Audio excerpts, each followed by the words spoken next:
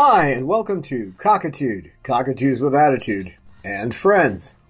Today we're going to talk about excessive egg laying, what it is, and how to deal with it.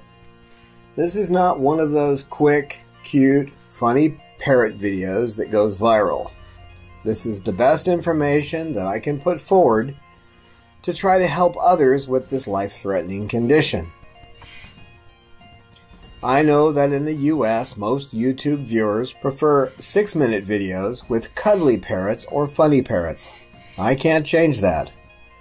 What I can do is point out that prevention may keep you from shelling out $2,000 for a special kind of hysterectomy. Not only is the surgery expensive, but if not done properly, or if there are complications, your parrot may die on the surgery table or in the weeks that follow.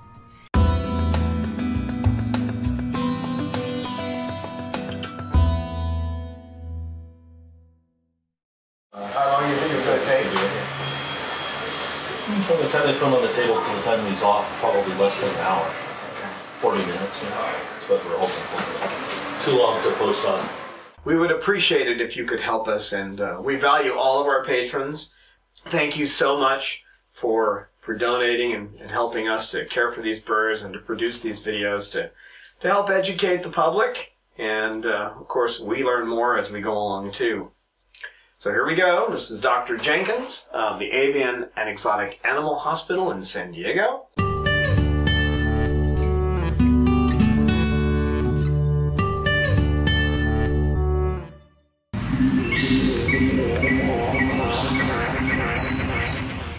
So you want to know about me? Yeah, definitely. And my background.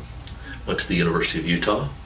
Got my undergraduate degree in biology with a strong emphasis in comparative physiology. That's my passion. I love comparative physiology. Went to vet school at Colorado State University.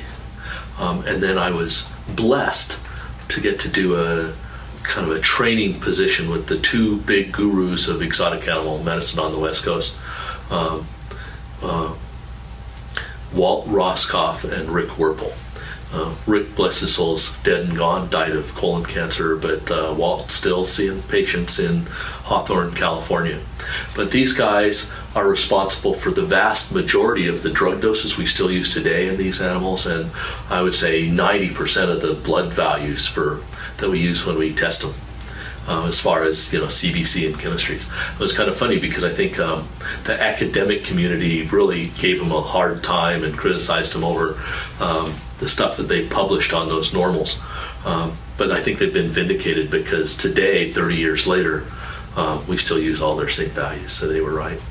They just, same for both the antibiotic doses and a number of other drug doses, which they had to do kind of more through trial and error because they weren't doing blood levels and things like that. They were just doing what they could, flying by the seat of their pants and finding out what worked and keeping track of it, so.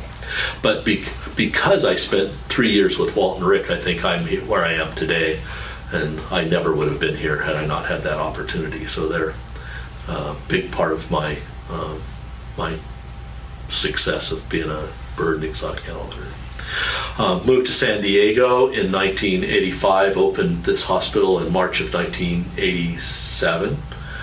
Moved in November of 85, so it took me a little while to get the thing up and running, and it's been going for 28 years as of the first of this month. Got to see a lot of things, but it's the animals that teach me stuff more than anything. And we've been wise enough, I'd like to say, to go look. So every animal that dies unexpectedly, I'm twisting somebody's arm to let me do the post-mortem on it to find out what it had, why it died, what was going on.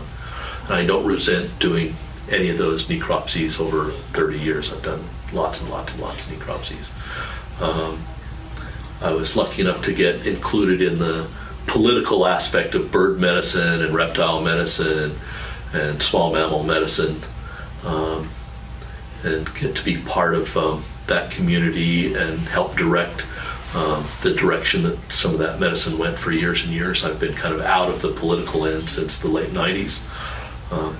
Now my kids are grown up, I may get back in, so they'd better watch out.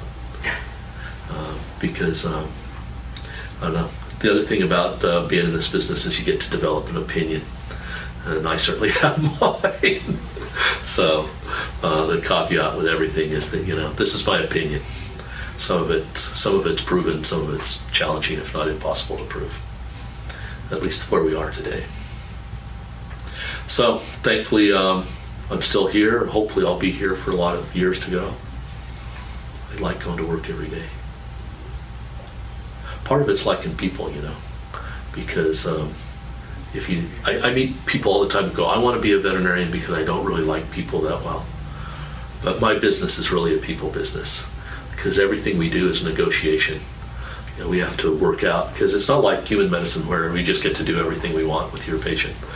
Somebody has to pay for it, I'm afraid, and so everything we do, pretty much, we sit down and try to figure out how to make it work. How do we do enough to save your animal at a price that you can afford?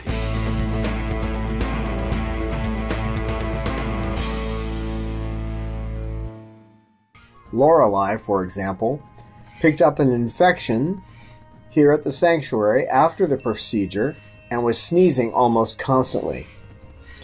She had a respiratory infection, 14 days and 2 protocols of injecting antibiotics into her chest, and now she seems completely out of the woods.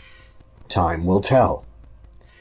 For those of you who cannot or will not watch the entire video, please pay attention for just a moment or two.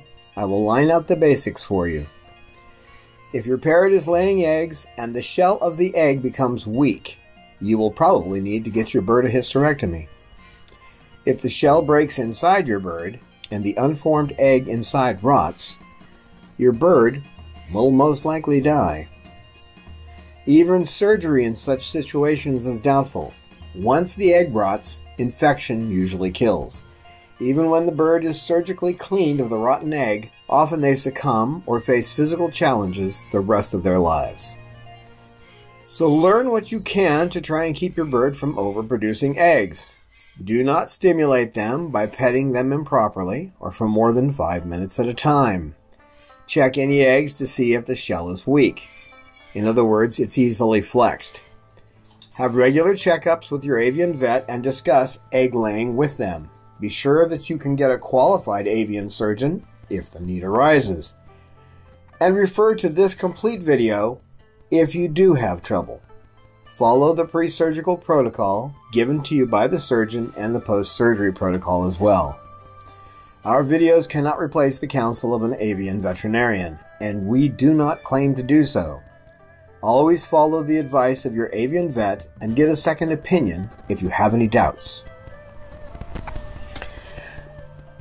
Okay, Laurelei's surgery. Now, why did she have a surgery?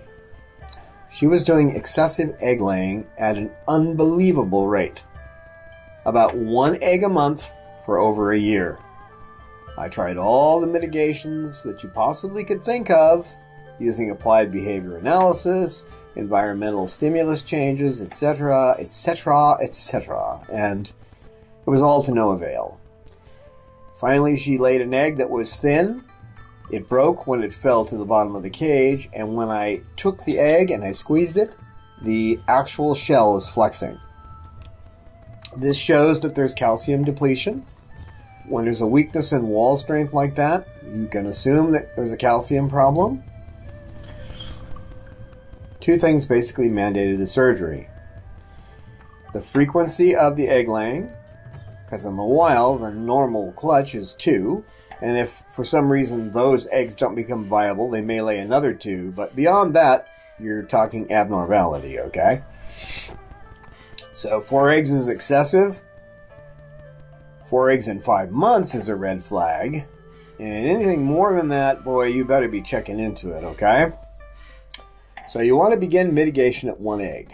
So the first thing I did with Lauralei is make sure she had nothing in her cage she could mate with, which she promptly decided to lean up against the bars and vibrate against them. That's what a female will do. They will vibrate in order to attract a mate. She finally just started vibrating on her perch, sitting there with nothing around her, having removed all the toys and anything that she could actually use to try to nest in. She just sat there and vibrated. Okay. Excessive mating behavior is usually shown in a female that's vibrating. A male but will do it with tail rubbing, but females vibrate, and they crouch down a little bit, and they make a clucking sound. Coupled with egg laying, this is severe. Okay? Now, at the point where you have a bird that's acting like that, you've got mating behavior that's out of control. Sometimes that can also be territoriality, where the bird becomes defensive of their cage territoriality, or defensive of another bird, a male, in their flock. And, of course, you do not want your birds to be in the same cage. You should never have two birds in one cage when you're talking about parrots, okay? So, once you've made these changes, and you're sure you're not petting them improperly and not petting them too long, if you're petting them and they start vibrating, then something's wrong, okay? If you're only petting them for 5 minutes and they're still vibrating, you've got danger signs there. So at that point, you may pet them for 2 minutes or whatever it is. Reduce the amount of petting to the point where you don't have vibrations. You don't want bad vibes, right? Okay. Lupron injections or deslorelin injections can slow or stop this behavior. It did with Kazi. Kazi had one deslorelin implant, okay, as opposed to an injection. This was an implant. It's something that they put into their chest muscle, and then it slowly releases deslorelin or the Lupron into their system to keep them from showing any mating behavior. It shuts down the actual hormone production, okay? Implants don't last as long, but when you're talking about Lupron injections, you're talking like $400 an injection. It's about the same for a deslorelin implant. The deslorelin implant worked with Kaz. We haven't had a problem. Once in a while she'll vibrate, but that constant vibrating is gone, and we're talking 3 years. We got lucky there.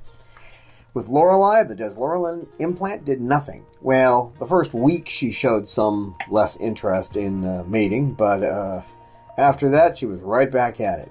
Okay? A deslorelin implant or a Lupron implant should last up to 6 months, sometimes longer, but you can get lucky like we did with Kaz too.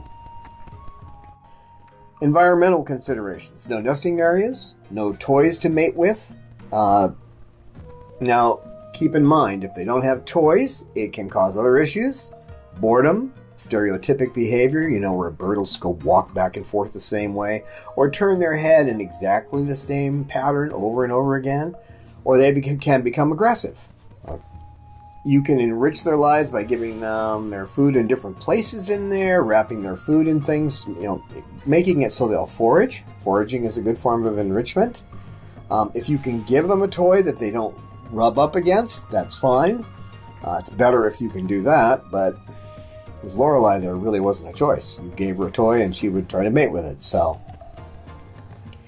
Also, playing music or putting on a television close to them so that they can actually watch, like Romeo with his 48-inch TV. Give them something so that they're not bored, and they have something to keep their attention besides a potential mate in their environment. And that mate could be you. Maybe there's no other bird in the house, but that mate could be you, okay? If they continue to lay eggs, and again the eggs become thin, then you're talking surgery. Okay? You want to choose the best of the best for the avian vet doing the surgery. We chose Dr. Jeffrey Jenkins in San Diego at the Avian and Exotic Animal Hospital. He's been a surgeon for 33 years. He's had that business there that long, and he knows what he's doing. He has a great proven track record. That's what you're looking for. He's available for aftercare.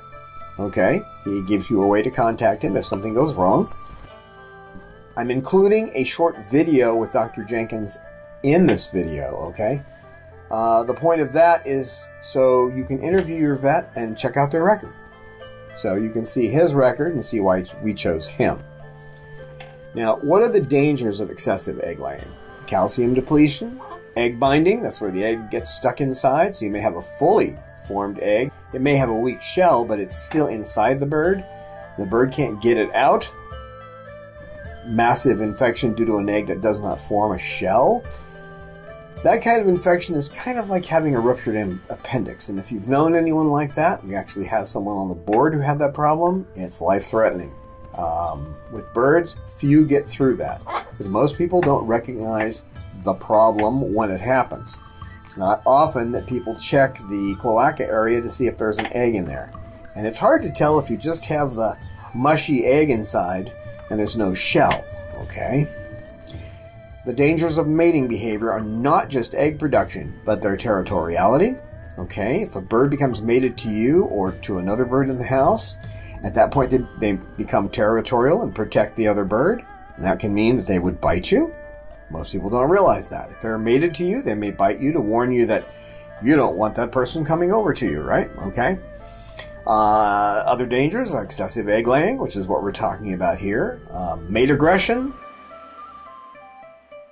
If you have birds that consider themselves mated, there can be mate aggression in cockatoos, and in most birds that would be the male attacking the female. That happened here with Chloe. Fortunately, I caught it before it got out of hand, but Snowball still isn't good around other female birds. So it can cause injury, it can cause death, and it can cause psychological damage. Considerations for making the judgment call, okay? Whether surgery is really required. Do you have a thin shell? Is there constant egg production? Do you have unstoppable mating behavior, such as Lauralei sitting on a perch, just vibrating there with no outside influence at all? Drugs are failing to intercede in the presentation of mating behavior or egg production, so your bird has had a Lupron shot, and 3 days later they're still acting the same way. Not a good thing. None of these are to be taken lightly, and it can easily be the road to severe health issues or death if you fail to weigh these issues and talk to your avian vet about them. I suggest that at the point where you decide you're going to or may have a hysterectomy, that you have at least $5,000 in credit available for issues or complications. Laurelei's surgery was quoted as, and the quote stuck, anywhere from a little over $1,000 to almost $2,000. And with all the complications that came from being infected at home, because when you have a surgery, you weaken the constitution of your bird for a while, okay? So it's easier for them to get infected. So that was another grand on top of what the surgery cost us. So have the money available, be willing to spend it. If you're not willing to spend the money, then you can't do the surgery, can you? But you may lose your bird. Now, surgeons do this kind of surgery if you've got egg-laying, disorders like this, or the eggs are always coming out wrong. Even if your bird were only producing 2 eggs in a year, but they were getting bound in there, then you would still need to consider this surgery. There's lots of other kinds. There's damage or trauma to the oviduct. The worst, of course, is internal laying, where a bird lays an egg inside, there's no shell formed, and then you have that kind of rotting that goes on. So what they're going to do is they're going to go in there and remove a bunch of stuff, okay, and seal things off. It's a complicated procedure. I'm not going to describe it all because we'd have a heck of a long video if I did that. But they have this procedure is done on birds as small and as large as ducks.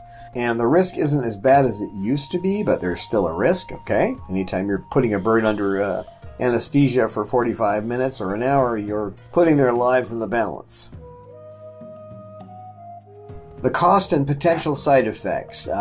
There's the death during surgery. Anesthesia is dangerous when it's prolonged, especially in parrots. Reduced immune responses to disease, as what happened with Lauralei during recovery. The potential for bleeding both internal and external. The organs that make hormones remain in place. They can't remove the ovaries because they wrap around critical arteries, okay? The egg cycle, that's going to change. There's going to be no more egg production, and that can help reduce mating behavior, but this varies from individual to individual. The diaphragm in some air sacs must be cut through in order to do the surgery. So, especially like with umbrella cockatoos, that diaphragm is very thin. So they have to sew it down, sew it back up like you're darning a sock. And then Dr. Jenkins actually took the muscle of the thigh and moved it up over that area to further strengthen it, because the last thing you want your bird doing is coming home and vocalizing. You're going to try to keep your bird quiet for several days. Yeah, try that. It worked with Lauralei, but no guarantees there. They put a lot of pressure on that diaphragm, and if they pop those stitches open, you're probably going to lose your bird. So this is an issue you have to think about. You can have potential issues include things like problems with breathing or internal bleeding. The cost is anywhere from $1,000 to $2,000 or more, depending on the bird and the surgeon. It's much more if you've got egg binding or you have other issues inside, such as an egg that is trapped inside. Okay. Count on more for rechecks and antibiotic protocols. Like I say, it cost us another $1,000 with Lauralei. So expect problems and anticipate them. Pre-surgery considerations. Lupron injections are not optional. You should have your bird get a Lupron injection unless your vet advises against it. But the reason for it is to reduce the potential of problems in surgery and to stop egg production. You want to get those veins inside as small as possible, and you want everything there looking as normal as possible when that surgery is done. And you want to keep your bird calm. And so taking them to the vet, you want them to be calm. Play music in the vehicle when you're on the way. Make sure that they're calm being inside of a travel cage, that kind of thing. Now, after the surgery, you're probably going to have your bird there at the veterinary hospital overnight. That's normal. Maybe 2 nights. It all depends on how the surgery goes. When they come home, you put them in a small cage with no perch. Again, your avian vet will recommend. I'm just telling you what we did, okay, and what our vet required. Keep them quiet. You do not want them using that diaphragm. So remove any distractions. With Lauralei, we put her in the back room away from Cecil because that's the bird she wants to be her mate, and I believe they are mated the way they act. Doesn't matter whether or not they've physically mated. They're mated in their minds, and they do that for life, okay? Make sure they have fresh water. Check their droppings to make sure you're not seeing any blood and that the droppings look normal. Now, if they're on an antibiotic protocol, then you're going to see abnormal looking poop. That's just the way it works. You want to, at least twice a day, check the incision site where it's all sewn up to make sure that we don't have any bleeding. Usually they use dissolving sutures, so it's not like you have to go back to have them removed, but if you see any unusual redness or any other problems, you'll probably get a sheet from your veterinarian telling you what to look for. Don't waste time letting your vet know, okay? So report any unusual behavior or physical change. Now with Lauralei, what I noticed was that constant sneezing when she got home. She wasn't doing it at the vet. This was about 2 days later, which is a good indication that she picked up something here. So I went down and they did a culture of her throat, and she was put on piperacillin immediately because she was sneezing so much. That didn't knock it out. So we had to go back down and get a second protocol of it for another 7 days. And I had the pleasure of sticking a needle in her chest, 28 times. Something you probably will look forward to. I'm just kidding. Normally, they don't have too much of a reaction to that. As long as your bird can be held, that little thin needle does not generally hurt much going in, so they don't generally give you any trouble, and Lauralei didn't. She saw it going in, and she was looking at it like, what? You could see the look on her face. She was shocked, but she didn't jump around or anything. But it's best to restrain them if your birds are well trained to sit still when you're working with them, such as ours are, because I've taken classes and learned how to do it, not because I have any special magical powers. Then it shouldn't be a problem. Figure if you have some kind of an infection, anywhere from $700 to $1,000 is what you're going to end up paying for it. Make sure their weight remains within norms, and you should be checking their weight every day. If you're not doing that at least once a week, once they get back from the surgery, though, check them every day, okay? You don't have to put them on a perch by a special scale, like a kitchen scale will work fine. You should train your birds to use one of those. Now, Laurelei's fine. She's no longer sneezing. It's been over 2 weeks since she had the surgery. Her feathers are coming back in, and her attitude with it. The little thing is, of course, trying to get as close to Cecil as she can. Today, I actually had to I have one of these Japanese screens that you use to like divide one area from another, and I use it when there's a problem between birds. I kind of got that idea from my anthropology class when I learned about what the Bambuti, the pygmies in the Aturi forest do. If two families have a problem, what they will do is they will pick up because their little houses are made out of grass. They will pick them up and turn them away so that their door is not facing that person anymore. They don't have much violence, or actually don't have any real violence at all in the Bambuti, but that's what they will do. So I put that screen up so that they can't see each other because they are in cages that are close to each other. Prior to the surgery, she was in the back room, away from everybody else.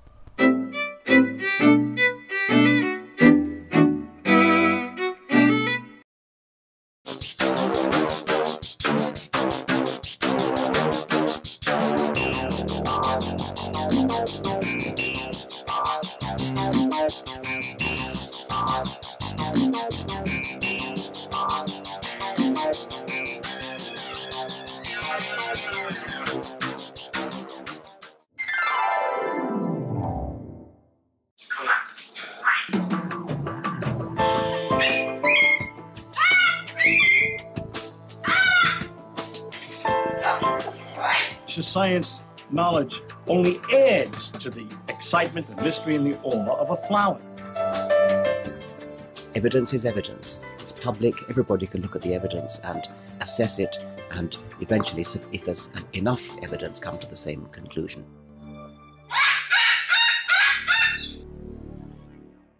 The Chloe Sanctuary for Parrots and Cockatoos, a nonprofit charity dedicated to the empowerment of captive parrots and public awareness.